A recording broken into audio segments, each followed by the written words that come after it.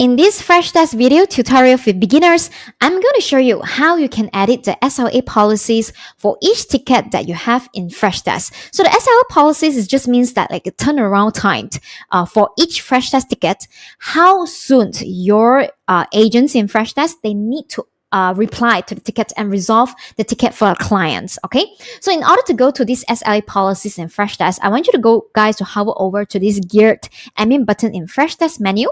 Click on it and then go over to something called workflows, and you will see SLA policies in Freshdesk here, and click on it.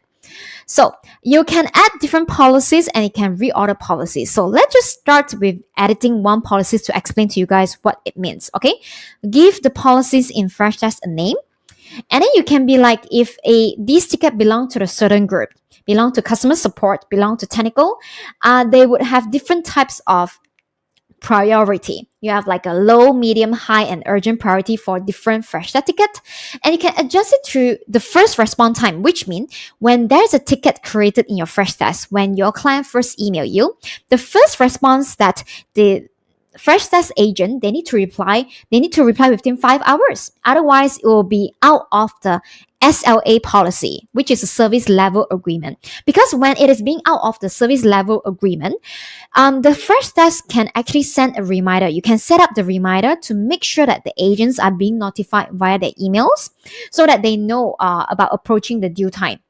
Okay, you can even have like a SLA violation notification. You can set up the escalation rules to notify the agents or the managers that certain agents are not performing in Freshdesk. So this is especially useful because the SLA reminders will inform the managers that certain agents are not performing, and that's where you can do some other violation emails. So remember this, the violation emails can be configured in the admin email notification, same thing as an SLA reminder in the email notification.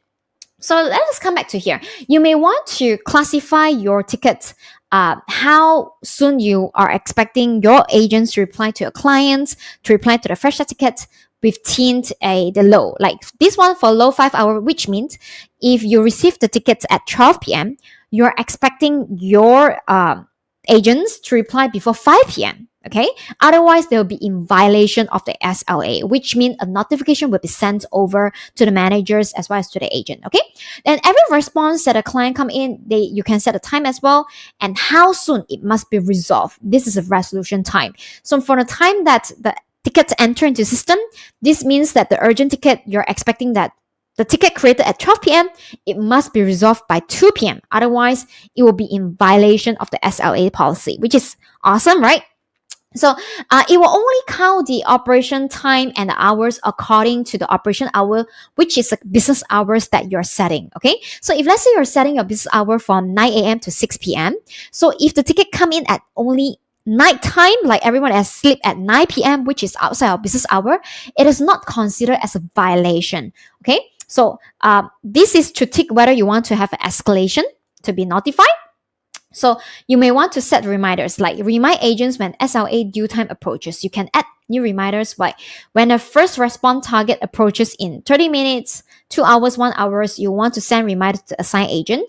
And then if let's say you want to send a escalation to when the SLA is a violation, is that you want to send an escalation not only to the assigned agent, but also to the manager as well, to the supervisor as well. That's where you can add in the supervisor email or the manager's email. So this can help you a lot in order to reduce the tickets to be in violation of SLA. So I would recommend you to set this up, and this is very, very super important, and it helps your agents to keep track that they are doing their work. Because if a specific agent, they are constantly in violation of the SLA policy that you set in Freshdesk, but other agents are performing, which means the particular agent is not performing. Okay, so I hope that this video tutorial helped you guys in setting the SLA policies in Freshdesk.